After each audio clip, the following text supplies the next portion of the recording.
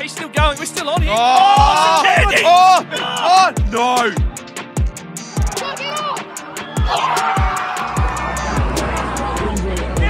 Me and Rog just landed in Adelaide and now we're going to get picked up by the Marmalade boys. I think the plan is to maybe head to Lockley's Oval initially, have a bit of a warm up and then chill for a little bit because we're quite early, but just got to find Rog in this sea of people, but we're here in the city of churches. Rog. That flight, usually the little 1 hour Adelaide flight goes by in the blink of an eye, but with the excitement of the Div 12 Ressies biggest game of all time, that took an eternity for me. Yeah, it did. Just visualising the game, you can only visualise yourself kicking 10 for so long before it starts to get old. You don't want to tire yourself out. Yeah, I'm not a patient person when it comes to waiting, so I can wait when we're on the flight because we're doing something, we're going somewhere, we're on the move. But I don't like sitting on the tarmac for, I reckon, 25 minutes just waiting for other planes to go. Yeah, absolutely, that was painful, but alas, it's over. We're here now, and now things start to heat up a little bit.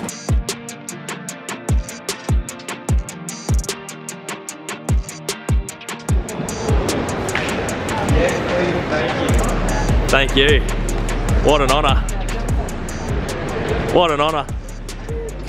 I'm going to bleed for this jumper.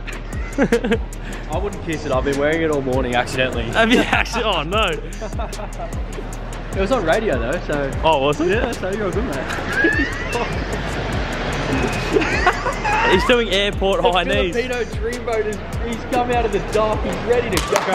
He's doing airport high knees. Oh my god. This is unreal. Alright, we're here early before the game. Will, it's just starting to just sort of settle in what's going to transpire. Well, we're starting to walk on the Hello Turf before the fans get here, and it's... So it's about midday, so it doesn't kick off for 7 hours. It's starting to get to me, like, how big this could actually be. This is going to be big. The car parks all sort of cordoned off, so it feels like there's going to be a fair turnout. There's more toilets, there's some food trucks, there's some signage. Oh, jeez. I've never had this big of a turnout in anything that I've done. Anything. This is huge. So you blokes were on the radio this morning? Yeah. Yeah, Jarrah and Joel were promoting the game, getting it out. And, like, it's so weird because they've had, like, 3 radio promos in 3 days. God only knows how many people that's going to bring in. Oh my god. Mitch Robinson, the coach. It's going to get silly later on. Alright, the time has come. It's late in the afternoon and we've got to get down there. Trey, how you feeling, mate? Good. Better than you. Better than you. I'm feeling well. I think I've cracked. Like, in this waiting period between going to get lunch and going down to the club, I've said You've gone through 6 different emotions, mate. I've started saying I don't want the footy. And now you're saying you do want the footy. I do want the footy now, but there was a period of time where I didn't want the footy. But that's okay. That's okay. You can have those emotions. Heading down to Lockley's Oval now. Let's go.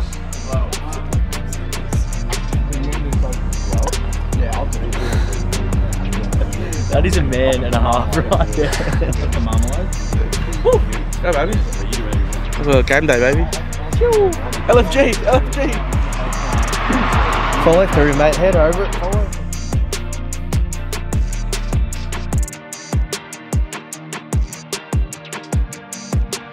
Guys, make sure to subscribe to Caden McDonald on YouTube, the best AFL YouTube. When we got to the ground and had a bit of a warm-up, it really dawned on us how many people were there, and it was just so exciting. It's like there was a buzz, there was a fever in the air. Checkers and the boys got the first couple of clearances, and it was hanging around the forward line. In the first minute, ball goes long to the top of the goal square. Great positioning by Luke Bruce C. McDonald, and I take an uncontested chest mark at the top of the goal square. The ground was giving way when you tried to change directions. Like if you tried to push off and sprint, you'd fall over. I fell over like 2 or 3 times at the first quarter. I had like the whole crowd just laughing at me. So I don't think I bodied this guy. He was pushing a little bit deeper into the goal square and I was waiting for that centering ball. And when the ball did get centered, it was like perfectly placed. And this guy who tried to close me down slipped or sort of like stumbled on the ground. The ground gave way a little bit, and that just gave me the amount of time where I could just take an easy chest mark. But I still felt like with the way the ball was positioned, I should have been able to protect the drop of the ball anyway. So I was pumped. The first minute and a half, I'm walking back top of the goal square to take the kick. And when I went back to the top of my mark, I'm like, oh, you're going to cop a little bit here, but just go back and kick the goal. And I didn't cop any heckling at all. The whole crowd wanted us to win. Like, the whole turnout was like so excited to whip us ultimate Div 12 Ressies home, where everyone was like, come on, Kados, you got this, mate, you got this. I was like, oh, geez. Like, people are really behind us. And that was a great feeling. It was even to a point where, you know, the opposition would run out and they'd get booed. It was just so pro our team. It was crazy. So I went back at the top of my mark, walked in, kicked it. I almost kicked it into the man of the mark. Now, this is another thing. Like, when you do goal kicking challenges and whatnot, there's no man on the mark. Like, you just kick the footy. So I sort of forgot that, you know, he's going to try and he's going to jump up and try and stop it. And he did. He was only like 10 or 15 centimeters off, nicking it with his finger. But I put it through. There was relief. I celebrated. But I wanted to keep a lid on it. I was aware that we were probably going to get pounded this day. So I didn't want to celebrate to the crowd and go too crazy, knowing that in a quarter and a half, we're going to be down by 50 points. So I tried to keep a lid on it, and I was like, yes, nice snag, McDonald. I turn around, Roger's jumping on me, the boys are jumping on me. But then when I saw Checker's face, Checkers runs over and grabs my head and like looks at me, and I was like, oh, far out, we're on now. Like, this is exciting. Half-time, Roger, but one disposal. Let's skip all the small stuff, mate. Let's talk about that goal. How did that feel? First goal of the match, see McDonald. Setting a tone, wasn't it? The crowd, it was as if I'd kicked it thousands. It was unreal. Robbo wants me to go deep and stay on the whole time. I've been rotating, so he wants me on the whole time. So hopefully, contest and clearance. You're doing well. You boys are getting it out, but we got to lock it in. I think I've only had the 4 touches. I reckon 2 only effective, so we need a big second half. And I'll be looking for you, and I'll be looking for Sray. I reckon we kick a couple more. I reckon. Let's go. Big second half.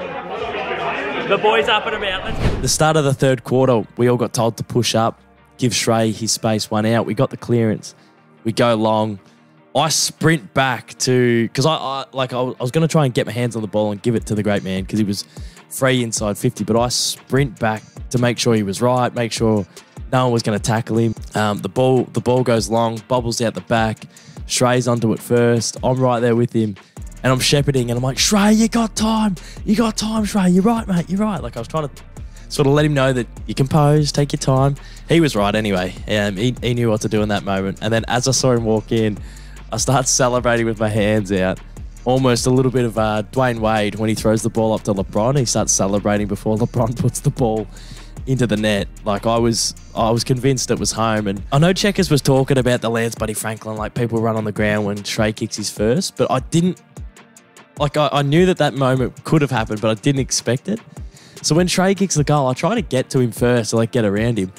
And before I get to him, the like sea of people close me out and I just get pushed out. And I was like, oh no. And then I was like, man, this is crazy. So I ran out of it. And then I went, oh, we probably should go in there and help Sray.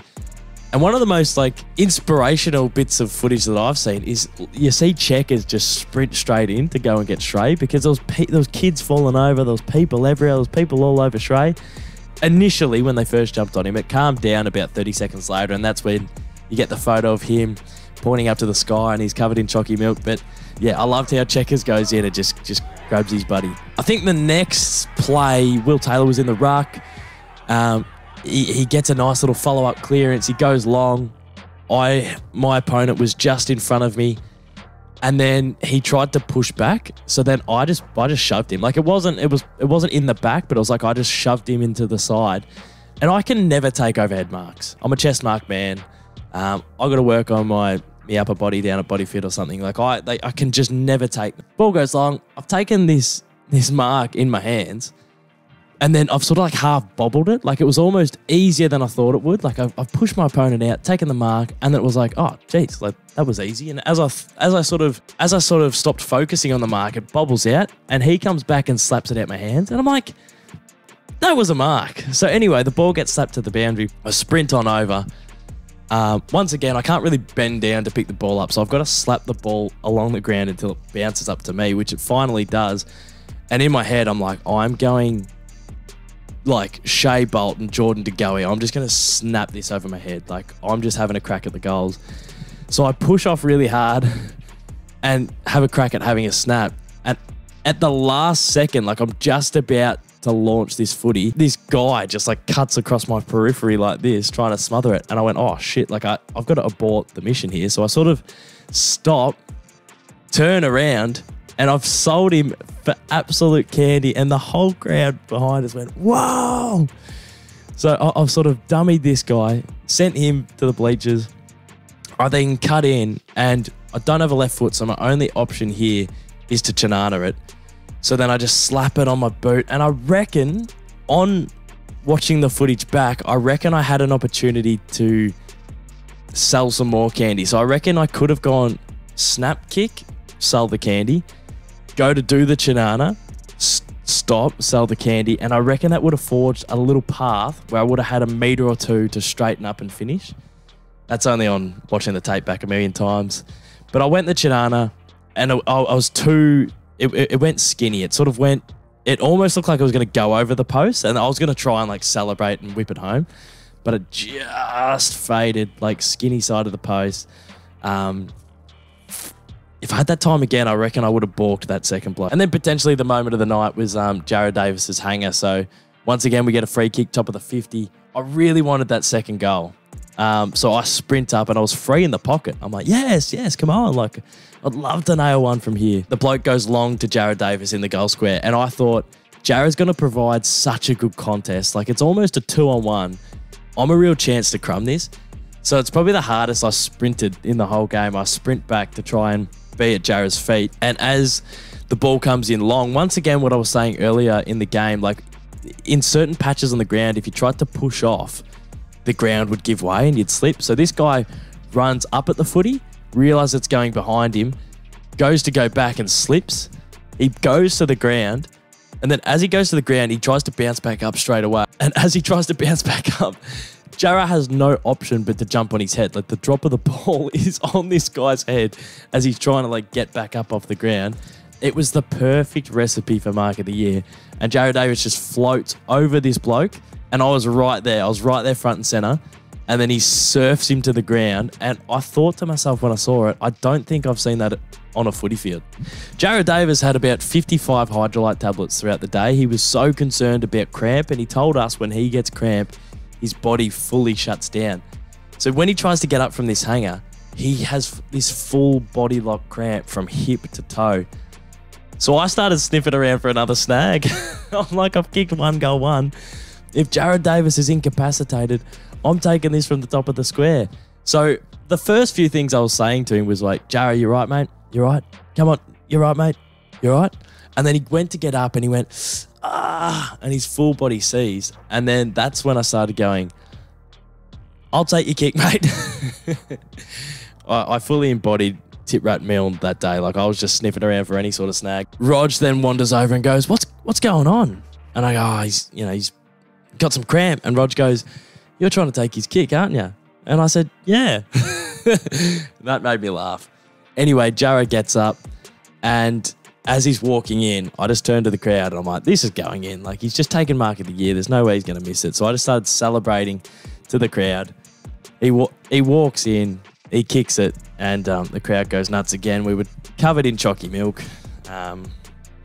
Yeah, just crazy scenes. How'd you go today, Has? Oh mate, I loved it. Got the opportunity to host with my best mate Em.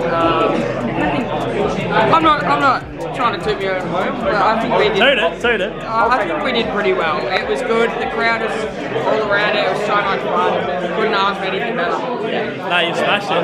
How was it down up the other end when everyone was going crazy? It wasn't even today's goal. Jared kicked a goal. Did you see Jared's? Yeah, I ran in, about 50 people behind me just come in and just shoved me into the ground, and I'm with my microphone in the ground, and I've just eaten shit. That's commitment to the craft. I've done straight back up. You've done well, mate. Came, we conquered, Div 12 Ressies, we debuted, and the Blues have gotten up, son. And the Blues, are we talking like... I said to you during the week, McDonald. I said to you. He told me all week. I told you all week we're going to win, and I said to you, if we win, will you consider us a genuine threat? 6 games in a row, Blue, highs and port. The Blues are what everyone think Geelong are. Like the team that you don't want to beat in the second week of finals, and I think that's what the Blues are at the moment. Mate, and more importantly, Stray kicked a goal.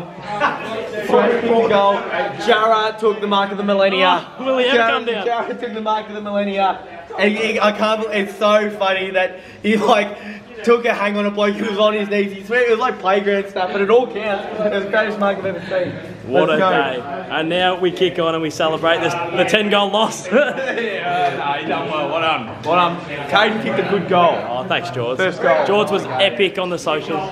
I believe the bidding is still open for my jumper. So if you want to grab my jumper from Friday night, the link will be in the description down below. All the proceeds go back to the Lockleys Footy Club. Goes back to their juniors and everything that they do down there. I just want to say a massive thank you to Lockleys, Marmalade, Checkers and the lads for having me, Rog, and some of the other ring-ins come down. By far one of the best nights I've had on a footy field. And yeah, hopefully my 2 touches contributed to some of the fun of the night.